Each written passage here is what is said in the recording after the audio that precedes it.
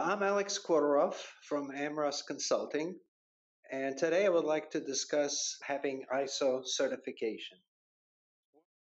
The ISO requires that periodically, which is typically on a yearly basis, an internal audit of the whole process be performed. And the internal audit could be implemented either using internal personnel. However, they cannot obviously audit their own work, or get an outside individual or person to perform the audit.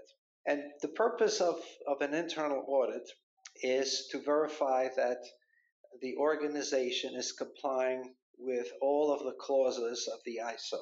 So it takes some time to prepare for the audit, identifying what the auditor will review, who will he talk to, and then what the actions are going to be after completing the audit.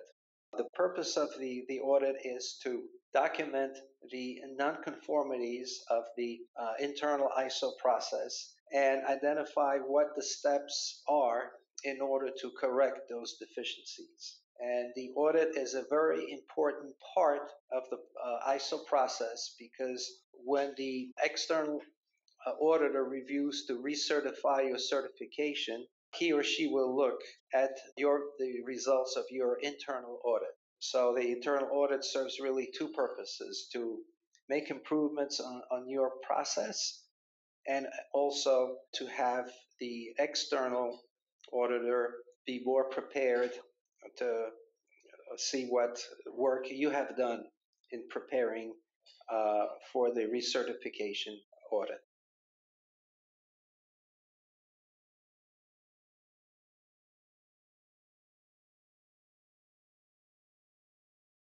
Thank you, Alex, for his insights about QDMS and its compliance with ISO 9001 certifications on audit plans.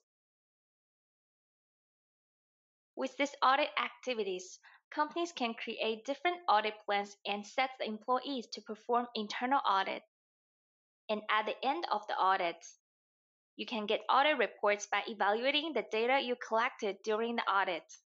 And those audit results can be manifested as praise, recommendations for future improvements, and any nonconformities, whether it's major or minor. And if you think further verification of actions is needed, the next step is a follow-up audit. By clicking on the audit plans, as you can see, these are different kinds of audit plans already existed in the system. And this comes to the end of this video. Please leave us a message if you have any questions. Thank you for watching.